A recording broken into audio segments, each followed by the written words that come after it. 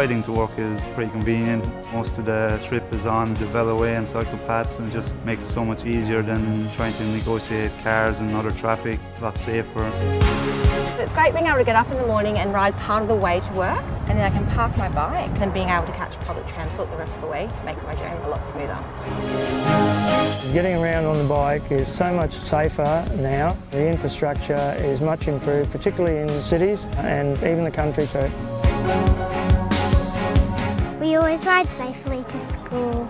You can talk about what you might do at school or what's happened at school, and it's fun.